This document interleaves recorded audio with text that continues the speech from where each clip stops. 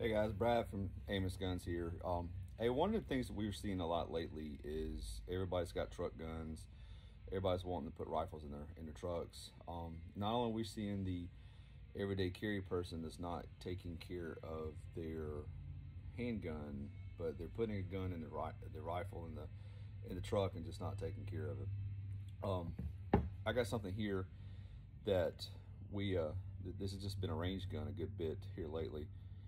And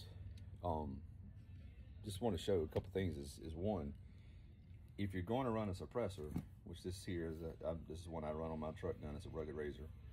No matter what suppressor you have, it's going to have some blowback. It's going to have it's going to dirty it up more.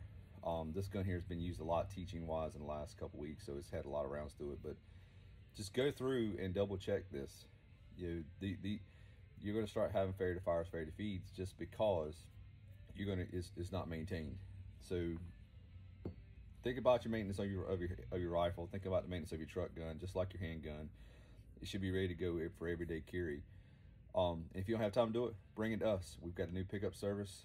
You can hit our website, amosguns.com, for the pickup service, or you can give us a call and bring it in, and a lot of times we can knock it out while you wait.